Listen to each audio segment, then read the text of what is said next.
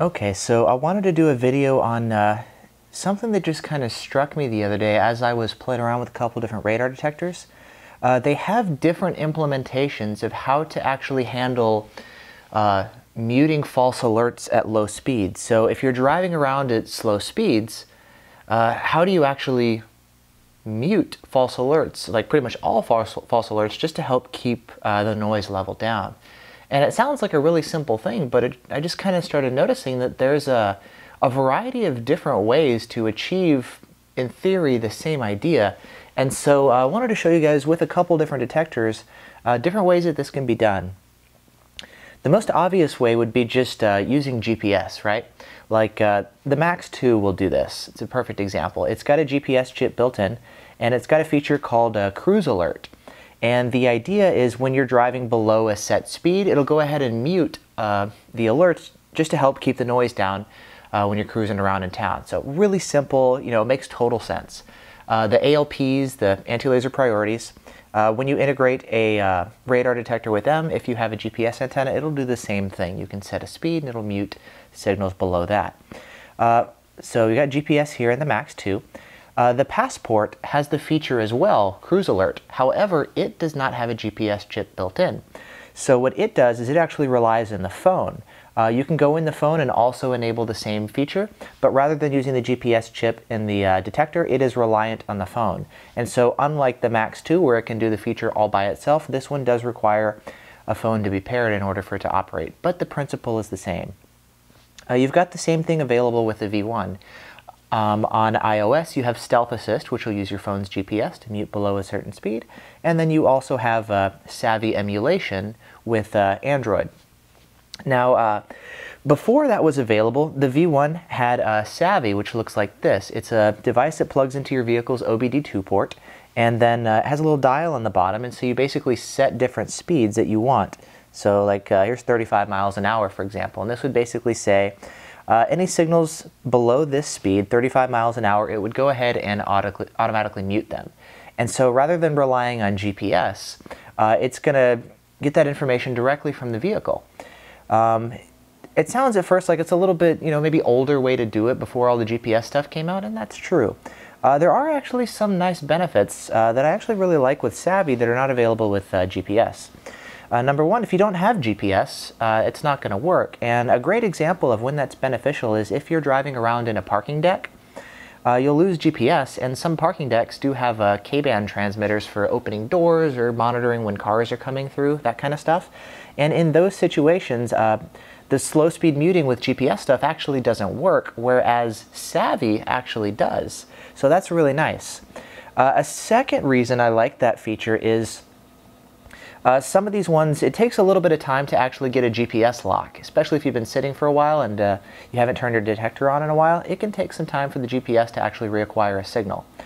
If your GPS is running off your phone, it'll take a little bit of time to launch the app, to have the app connect for your phone to redo everything. And so there's a little bit of time of when it's unpaired and it's not yet functioning.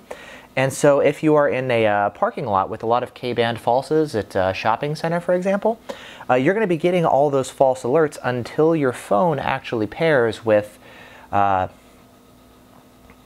radar detector, gets the GPS sync, and then begins doing the lockouts. So kind of related to the low-speed muting, the GPS lockout stuff, it can take a little bit of time for GPS sync to sync, and so in those situations, the Savvy is actually quite nice. And those are two of the reasons why I actually really like it, even compared to the GPS. But that said, this point I still primarily do rely on my phone. There's some conflicts I've noticed with Yavi 1 and Savvy, so I just do that. But whatever, that's neither here nor there. And finally, the last one I wanted to address, which was actually the inspiration for the video, was the Cobra here. This one has no GPS built in. It's called the 7800 BT, the SPX 7800 BT, and like some of the other detectors, it relies on your phone for getting the GPS speeds. And so on the screen there, it can actually tell you your speed when you're driving, but only when you're paired with your phone. If you don't have that, you've got no directional information.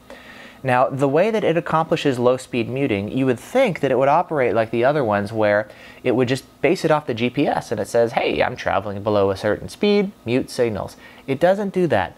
The Cobra implementation is called Intellimute. And the idea with Intellimute is it'll actually monitor the RPM speed, right? The revs of the engine. And when your engine is at low RPMs, it's assuming that you're traveling at low speeds, you're not really hauling or anything, and so it's going to go ahead and mute. When your engine starts revving hard, independent of what speed you're going, the idea is that it would then begin alerting. That's the theory anyways. It doesn't quite work for me in practice. And I mean, I would find like I would set it at a certain level, like 2,000 RPMs, and I could rev my engine out to like 6,000 RPMs and I'm still not getting any alerts coming. It's still muting the signal. And so I was looking it up a little bit. In some vehicles this feature doesn't work. For example, in diesels or in hybrids or electric vehicles, like that kind of stuff would obviously make sense. I drive a Miata, a very standard gas engine, and it should work just fine. I have read that a number of other people have been having issues, and so I did a little bit of research to figure out kind of the technology behind it and how it would work. And the idea behind Intellimute and how it can actually monitor your car's RPMs. The ignition coil will actually trigger the spark plug to make it fire, right? So it tells the spark plug to fire, fire, fire, creates the spark, makes the piston fire, and leads to the rotation of the engine.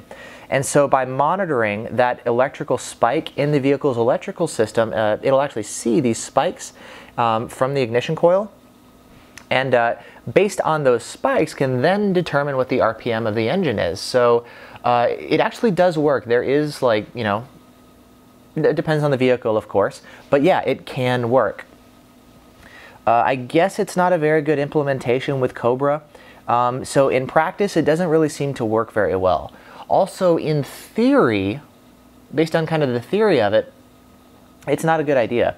And I get the idea is like, okay, I'm not revving really hard, my engine is, you know, at a relaxed speed, so based on that, I'm not speeding, I'm not going crazy, I don't necessarily need, you know, my radar alerts. Well, basing it off the engine RPM is not necessarily a good idea. If you're idling at a stoplight, then yeah, your engine RPMs are going to be really low. I had one situation where I was coming past a speed sign that I can actually pick up on the highway, and I was in 6th gear, so I was turning pretty low.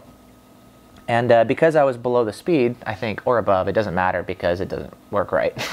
But assuming it was working right, if I'm just cruising on the highway in 6th gear and got it in cruise control, whatever, if I'm not pushing really hard, but I'm actually below that speed or that rev limit, my detector is not going to alert at all. And it's actually kind of a pain to go in here and set it and change the speed and lock it in, like rev your engine out and tell it, save this this rev range is like my threshold. I mean, it's not a very intuitive and easily user adjustable feature. Like you have to go in and I'm just really not impressed. I mean, this kind of thing, you set the speed, I say, anything below 35 miles an hour, automatically do it. I never want to think about it again, and it just works, right? This kind of stuff, you have to go in there and, set based on a certain RPM, lock it in, and then, if you're accelerating at low speeds, it's not going to work because then it'll start alerting. But then as you're, maybe shift up a gear, your revs drop, all of a sudden the radar detections stop working. At least in theory, if it worked this way, right? There's also an advanced version of their feature called Intellimute, and they call it Intellimute Pro. And the idea is, in addition to simply muting your radar alerts altogether, I notice there's like no even visual indication. When it's working, it just detects nothing. No audio alert, no visual alert. You have no idea that you're being clocked. You can, with Intellimute Pro, will shut down the radar detection altogether. So not just the muting, but completely shuts down the radar stuff. And the reasoning behind that is if you're in an area where radar detectors are in use, because radar detectors are illegal, it'll actually shut down the radar detection circuitry altogether. And that way it'll prevent any detection by radar detectors such as the Spectra or the VG2. That's one way of implementing it. It's a way of saying, I've got a product which is very detectable, and I mean, actually all of these products here are detectable by the Spectra. This one actually has the ability to shut itself down, and it's based off Intellimute. And so when you're at really low revs, it'll actually shut down the radar detection capabilities altogether. Because of the issues that I've mentioned earlier, where it doesn't really seem to work properly, and then even the whole, high speed, low speed, whatever thing, what I would suggest instead is, if you're worried about that kind of stuff, get a Redline.